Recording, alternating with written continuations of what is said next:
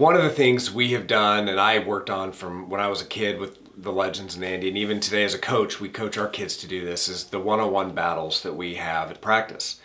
And you ask any kid over time, they will tell you, gosh, we do this so much, 95% of the time of our practice. Why do we do it so much? It's tiring. It's gruesome. You're going at somebody, you're playing defense, you're playing offense, you're using your skill, you're creating opportunities, you're shooting, all these things. What's interesting about that is when it's all said and done, you ask the players, they're sweaty, it's tiring, they'd love to do it again. And it's because in those battles, it's an individually fought opportunity. And every moment during that round of one-on-one, you have an opportunity to win or to gain an advantage. And in life, that's what it's full of, is every opportunity you have an opportunity to win and to get better. Does the score at the end of the day matter? No, not so much. But are you starting to fight for something each and every moment of the day? And that's the lesson that was taught. So the competitive environment that's surrounded with one-on-ones and two-on-twos goes beyond just the accountability and the winning and the losing.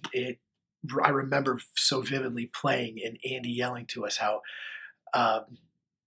within that competitive culture, how tired you are, these 2-minute rounds, you're giving everything you got, and him yelling, fatigue will make you a coward. And it's because it's when you're tired that you don't want to be creative. You don't want to be skillful. You don't want to get back and make that run. You want to dive in just to get the ball.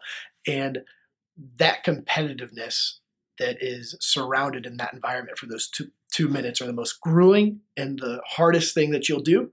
But when it's over, and if you've given your best, it's one of the most satisfying feelings. And it really feels though that's what the philosophy gives everybody and what it was for me. More than that, 1v1, it's a metaphor for life. Like when you're in your toughest moments, you're by yourself. It's you, and you're in that corner. And like, I've been through some tough moments since I've stopped playing soccer, and knowing that I can handle anything by myself has helped me get through that. And one-on-ones definitely prepared me for that.